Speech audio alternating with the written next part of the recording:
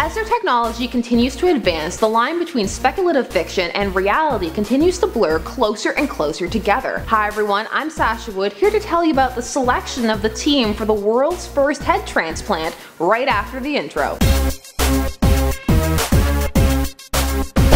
Before we get started, I have to ask you guys what advance in technology has impressed you the most? Let me know down below. Sergio Canavero has been labeled a radical because of his belief that a head transplant is possible. He claims that this operation is within our grasp and believes that he can perform it in 11 hours. There is already a volunteer, a man named Valery Spiridonov. He suffers from the rare genetic condition Wernicke-Hoffman disease, which gradually wastes away his muscles. This has rendered his body gradually unusable, and he hopes this operation will give him back mobility and prolong his life. So how this is going to work is both donor and patient are going to have their heads sliced off completely. At this point, it will be reattached with stitches and glue, reconnecting the major arteries. This will most likely require the cooling of the head to the point where neural pathways stop firing in an attempt to preserve the brain. Needless to say, there are skeptics who do not believe that this is possible. However, there have been successful attempts in the past. Robert J. White performed this operation on a monkey in 1970, and while the transplant was successful, the monkey was paralyzed from the neck down. In 2002, head grafts were performed on rats in Japan. However, this was taking a head and attaching it to a rat that already had a head, so it was a two-headed rat.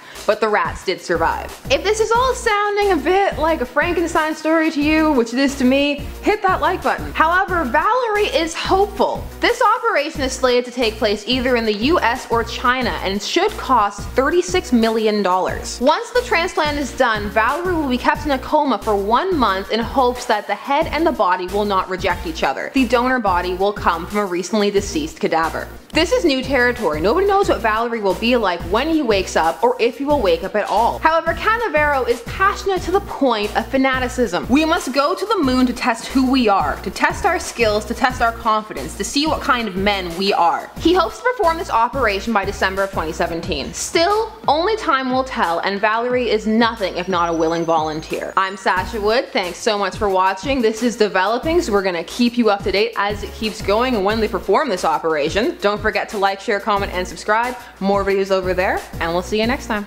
Bye.